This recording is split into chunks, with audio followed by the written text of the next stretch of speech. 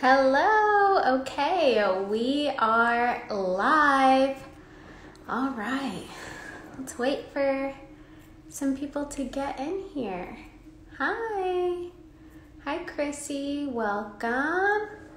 And I see Krista. All right. We are about to discuss estate planning. And now I know that focus a lot on budgeting and money management, but I think it's very important to understand that estate planning is a part of that. It's a part of your personal finance wheelhouse. So I'm so excited to have Krista, the Hi there. estate planning mom, on. Hi, Krista. How are you? I'm doing great. How are you today? I'm good. Are you staying cool out there on the West Coast? I have my fan going in here, but yeah, definitely trying to stay cool. Okay, well, good, good. I wish you luck. I mean, I'm in Texas, so I'm used to the heat, but I know it's rough for you guys over there. True, it's true.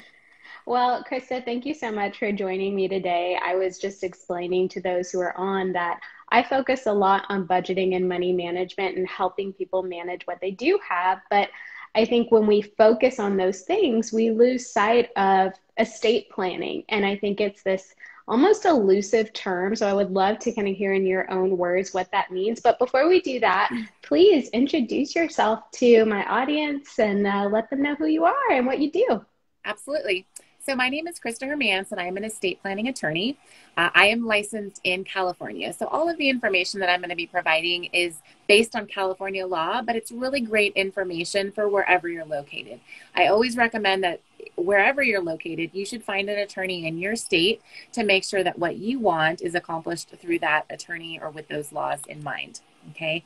So at our firm, we focus on planning for families with minor children.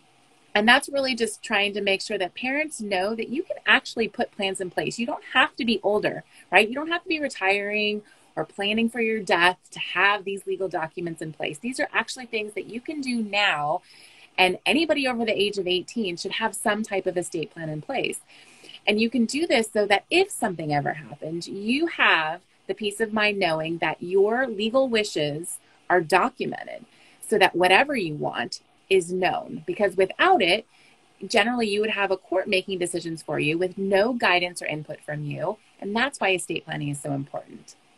Now, I feel like there is almost this kind of underlying message that in order to plan your estate, you have to have assets or maybe no debts. Can you explain if that's true or not and why? Yeah. So one thing, just to really kind of set the basis for what estate planning is, because I think a lot of people have this misconception of what estate planning is. And so estate planning, when we look at it, it's kind of this umbrella, and it's an umbrella with all of these different documents within an estate plan. And so you have a will, you have a trust, advanced healthcare directive or living will. You have power of attorney documents. So all of these specific documents make up your estate plan. Okay. And this is what I do is I help families design these plans to make sure that their wishes are legally documented. So depending on your estate size, again, I said, it's always good to have some type of plan in place, whether it's just a will by itself, depending on the size of your estate, or a trust. And it really depends on what your goals are. So we do estate planning for families that are trying to make sure that things stay out of court. And to do that, we have to put things in trust. And trusts are not just for the wealthy, right? Trusts are for any family that wants to put a plan in place to make sure that their family is going to be protected. You don't have to be Bill Gates level to have a trust. What is a trust? I don't mean to cut you off, but that will be that's very fine. helpful. Okay. So a trust is a legal agreement, and this agreement is created by a grantor, which is the creator of the trust, and they put specific instructions in writing to the trustee, also known as the executor, who agrees to hold legal title to all of the assets in your trust, and they do this for the benefit of your beneficiaries.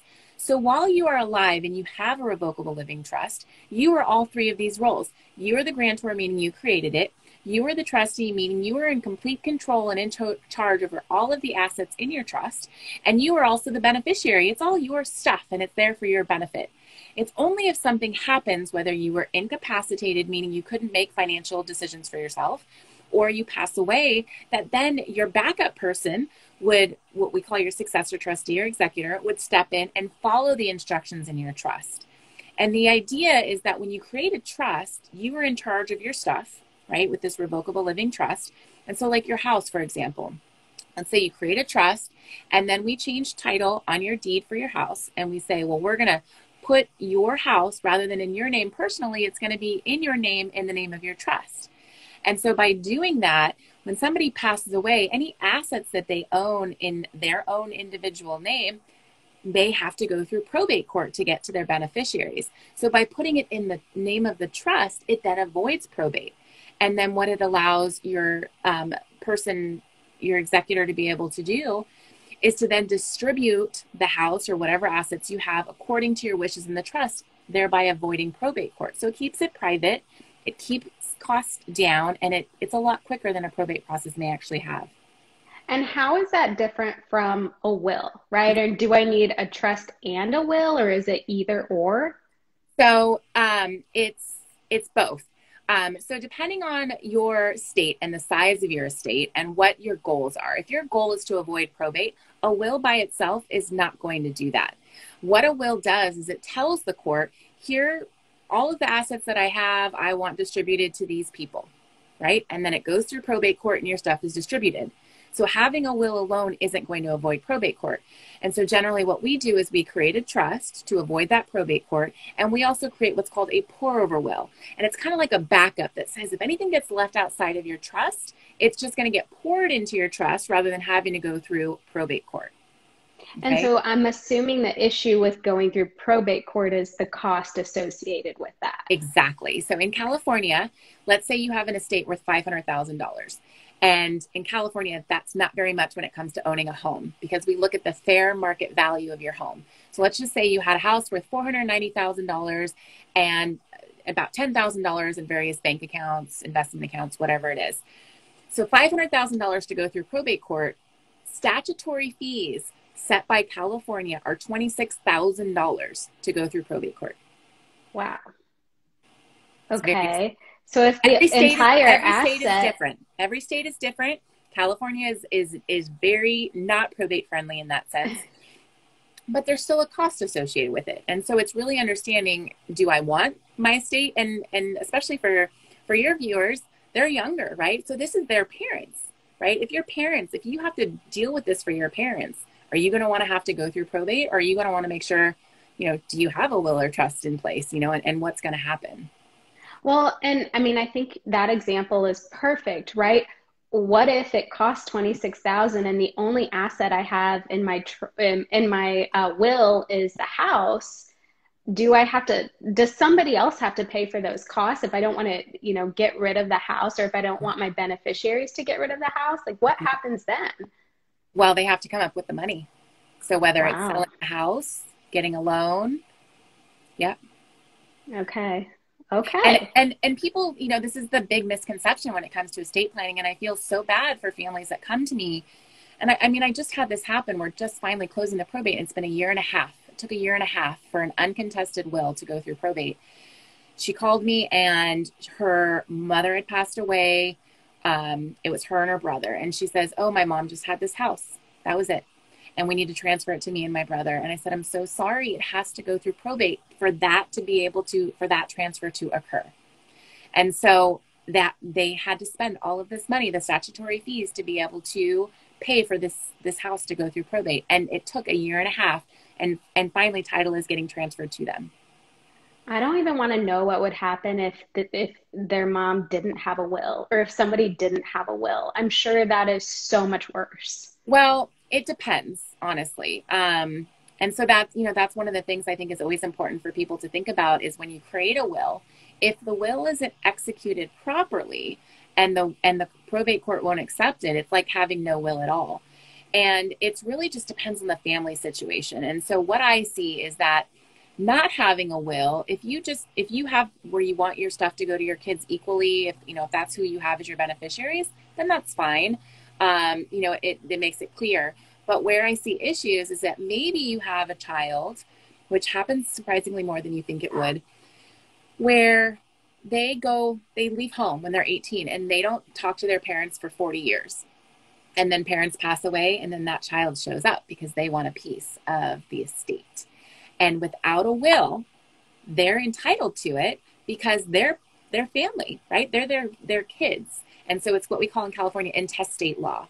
And so it's basically following that, who the parents are and who the kids are, then they would receive their portion. And I have 2 cases right now in probate court where this is actually happening, because they didn't have a will, and that child is coming back to get a piece of what they would be entitled to. Had they done a will and said, no, I do not want to care for this child that left home when they were 18 and hasn't spoken to us in 40 years, then that would be different. Wow. Okay. Well, that's good information to know. Now, going back to the trust piece, I'm curious, how does the trust manage everything if somebody does pass away and they pass away with debt? Can you talk about that a little bit? Does the trust cover that? Does it wipe away? How does that work? It really depends on the type of debt it is. If somebody passes away, they have in their trust what we call their executor, right? The person who comes in and would manage it. I call it their VIPs, who would step in to be able to manage your estate. And they would go through and they would gather all of the assets, they gather all the bills. Part of the estate is paying off these bills. And so depending on the type of bill it is, they may speak to the company and see, is there some room for negotiating and trying to get some of the debt wiped away, depending on what type of debt it was, or, turning in a car, or, it really depends on the type of debt, whether it's secured or unsecured, if it's a credit card, medical bills, and then trying to negotiate if it's possible. That's the biggest part is bills need to get paid. And as part of the estate, especially if it's going through probate and through trust administration, the bills do need to get paid. Okay. If there's money to pay it, right? So but if there's no money to pay it, then it's not like it's going to come on the beneficiaries. At least in California, the beneficiaries aren't going to be responsible for having to, pay the parents' credit card debt or anything like that. So it's really important to work with an attorney in your state to understand, if somebody passes away, what needs to be done. And what if the person who passes away owns a home? Or what if, I'm thinking about my estate plans and I own a home, it has a mortgage. What are my options there? So it really depends on the family situation. Some families that I work with, they have minor children, and just yesterday I had a couple that I was talking with, and they said, we would want our family home to stay so that our kids could live here and that our guardians that we've chose can move into our house. And so then it would be working with the trustee to keep the home in the name of the trust until the kids were old enough. And so when you have a trust, you have a lot more flexibility because then it doesn't have to go through probate where it has to be distributed. Within the trust, the trustee is able to manage it a bit more.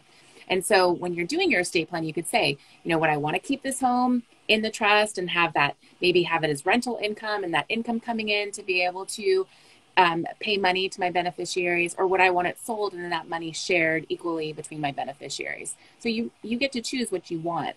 The trustee has what we call a fiduciary responsibility to make sure that, that the money is being used the way that it should, it's being invested, it's making money, and it's doing all of this stuff for the benefit of the beneficiaries. Okay, so that person or that company is basically keeping the estate going and keeping the money flowing and coming in, which is nice to know. Mm-hmm. Yeah, it's really great, especially if you have a trust with minor kids. And that's really, what we talk about is having a trust allows you so much more flexibility. Like if you have life insurance, right? A lot of times people don't think that if they have life insurance and they list their minor kids either as the beneficiary or the backup beneficiary to their spouse, what happens to that money if something actually happened to you? Well, if they're minors in the state of California, you can't receive that money. So the guardian would have to go through court to get a guardianship for that money. And then when they turn 18, they get all of that money in one lump sum. Wow. Mm-hmm. And so with a trust, you could have a trust, and in your trust, you would say, well, I would want my kids to receive money at 25, 30, 35. And then you have on your life insurance, you have your beneficiary, it could be your spouse, or it could be the trust, or your backup could be the trust. And then if something happened to you and your spouse, that money goes into the trust and then is distributed at 25, 30, and 35 to your kids, because that's what your instructions are. Okay. And now, what if, again, minor kids are in the mix? Does the guardian have a right to take money from the trust? Would that already be laid out? Like, how do I make sure that's covered and they're doing the right things? Yeah. So there's a few things to consider there. So when you're looking at completing your estate plan and you're looking at the trust specifically, you are going to name your executor. So this is somebody that you want to be good with money, to be organized, and to make sure that you trust them. It doesn't have to be a family member. It doesn't have to be a friend. It could be a fiduciary, a professional fiduciary, someone that you hire to manage it. But it doesn't have to be the guardian. And so you can have the executor of your estate that is somebody separate than who you nominate as guardians for your kids. And so that way, because you could have guardians that you absolutely love. Maybe it's your sister, but she's horrible with money. It's like, I don't want her to be in charge of the money. So you list your sister as the guardian. Then maybe you have your brother as the executor of your trust. And then they can work together to make sure that brother is giving sister money to take care of the kids, right? You can have that separation. It's almost like a check and a balance to make sure that the money is being used the way that it should. They don't have to be separate though, but they can be. You have that ability to make that choice. I think that's very important, right? Because, if someone is new to thinking about estate planning, they may think, okay, who in my family could take care of everything? That doesn't have to be the option, right? There could be a trained professional who could do that for you. Yeah. And sometimes that's really the only option that people have is they literally trust nobody in their life, unfortunately, with the money. And I mean, you hear all these horror stories from people that say, I was supposed to get money from my grandma and my uncle, I never saw any of it. I hear that so much from people. And unfortunately, people just don't know what to do in that position that they can take court action, right? They can take legal action against whoever their trustee was, that if they were entitled to money and they didn't get it, they have that option. And so while trusts are generally kept outside of court, they're kept private. If there's any wrongdoing or something going on that's not adding up, the accounting doesn't look right, or they're not getting the information they need from the trustee, they can go to court and ask the court to then intervene and say what's going on. Oh, that's great to know. So we had a question come in. It says, if me and my husband create a living trust, can he be the executor if I go and vice versa? Yes, absolutely. So when we work with couples generally, and again, this is in California where we are a community property state, is our normal is to create a joint revocable living trust. So it's going to be both spouses that are jointly the grantors, trustees, and beneficiaries of the trust. And then the trust, again, because it's this living trust, it works through incapacity and passing. So if something happens to one spouse, the other spouse can then remain the trustee of the trust and still be able to use it if something happens to the first spouse. Okay. Can that spouse change the terms of the trust that were originally put in place by both parties? It depends on how the trust is designed. And so that's one of the design questions that we go through with clients. And that's basically the different level of trust, right? So, and the different levels of trust mean a higher cost. But sometimes people are more concerned. They're like, yes, I'm okay paying this higher cost because I want to have that asset protection in there, that if my spouse remarries, then my money is going to my kids. They can't take that money and then commingle it with that new spouse, and then my kids get nothing, which I have clients where this has happened to, and literally still in legal battles with ex-parents or step-parents after their parents have passed away. Wow. And here's the thing, if you're going through those legal battles, if you will, isn't that draining the money from the estate essentially, and you're just whittling down your I guess benefits, if you will? Yeah, absolutely. Wow.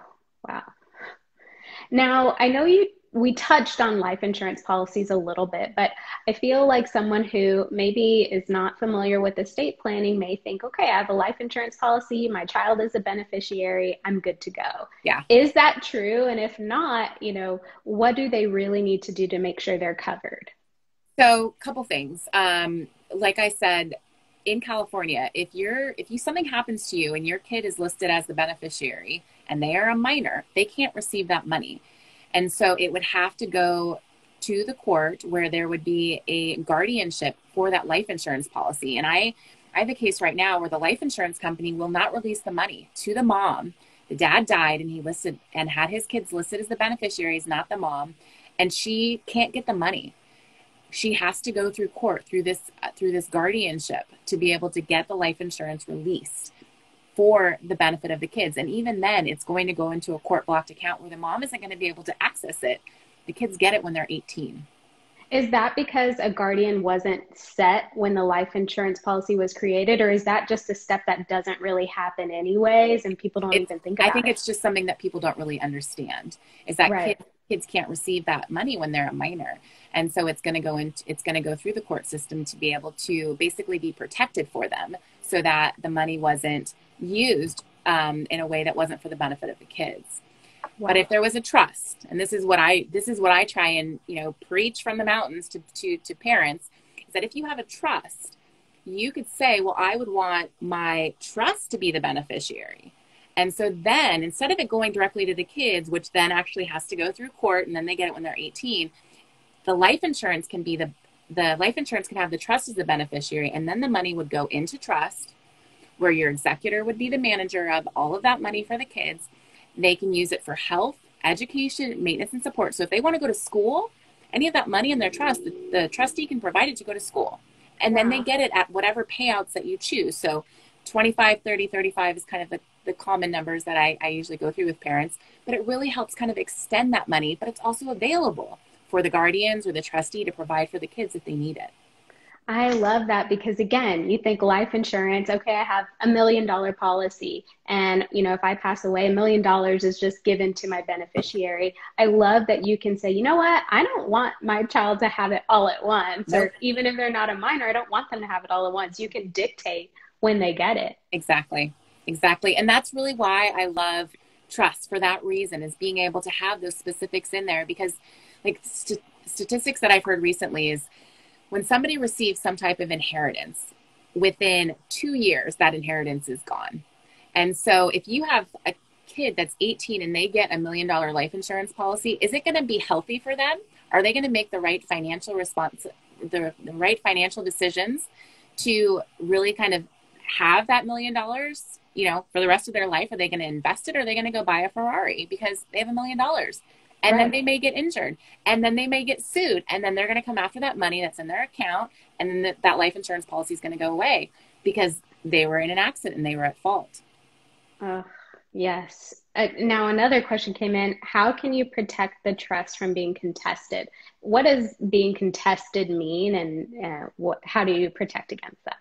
So it really depends on the family situation of the people that are creating the trust. There's no way to absolutely protect a trust from being contested. Contested basically means that somebody doesn't agree with how the trust was executed, right? How it was signed. I really only see this for older people that may have some type of mental capacity issue. So if there's like dementia or Alzheimer's or something that the family that maybe didn't get something is questioning, like, well, I should have gotten something, and so then they can contest it, and anybody can contest anything. And it's unfortunate in some situations where especially when you're working with the family, but you can put specific things in place that if there is this capacity issue where you have professionals that come in and check on their mental capacity and can attest to it, so that if it ever has to go to court or go to mediation or go to a judge, then you have this professional that checked to make sure that they had capacity when they were signing and this is what they wanted to do. Okay. Now, so let's just say I'm, in my 30s and I decide to set up a trust. How often do I have to, work with the company that's setting it up for me to make sure everything's up to date? Is that something that happens like on a regular basis? What's the general guideline for that? So generally, it depends on the age of the person. So you, as being about 30, it's really like every 3 years. But specifically, if you have any major life events. So if you get married, if you have kids, if you move to another state, if somebody that you have listed as one of your VIPs, if they fall into bad health or if they pass away, you want to make sure those documents are getting updated. it's always good to at least look at it, at least yearly. And so like for what we do is we meet with clients every 3 years just to review their plan. Is everybody still who you want to be guardians? Do you still like your guardians? You know, is everybody still in good health that's listed there? And then only if they need to make changes, do we make changes at that time. Okay. Now, I know we kind of talked about this in the beginning. Estate planning sounds so elusive and grandiose, but it's not. It's just a real thing. But what if somebody is worried about the costs associated with setting up their estate plan? What are some low cost options available to people who maybe they don't have kids, maybe they don't have that many assets, but they do want to have something in place?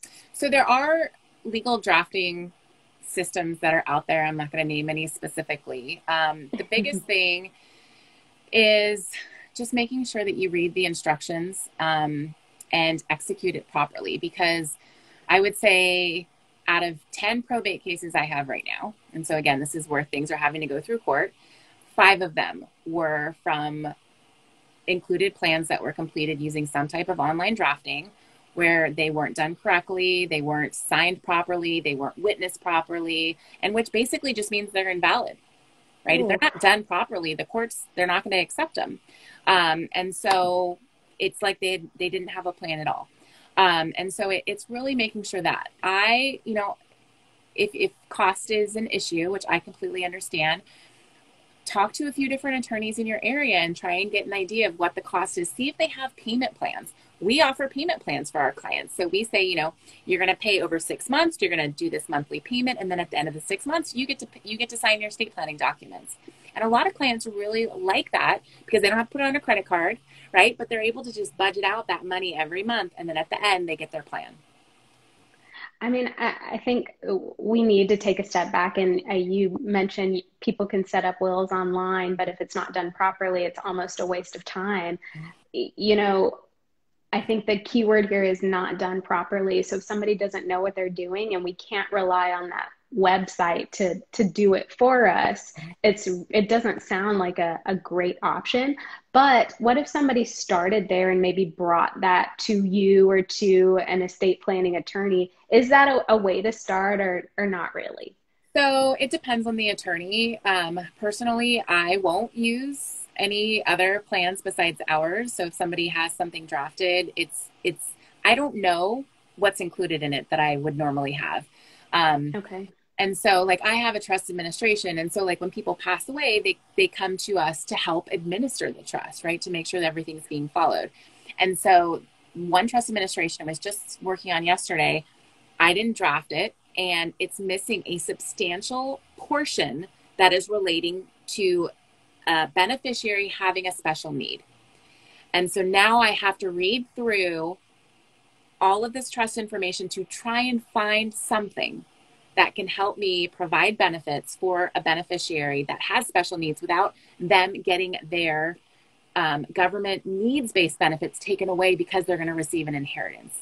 And so I have to try and figure out this way because it's not included in this trust that I'm reviewing, right? But I didn't draft it. And so that's why my firm, we will only do ours because we know what's included and what's important. And so by not having this other stuff, like I want to make sure everything's included that we want, like all of these special provisions that if something happened, because we don't know, right? I want those extra provisions in there.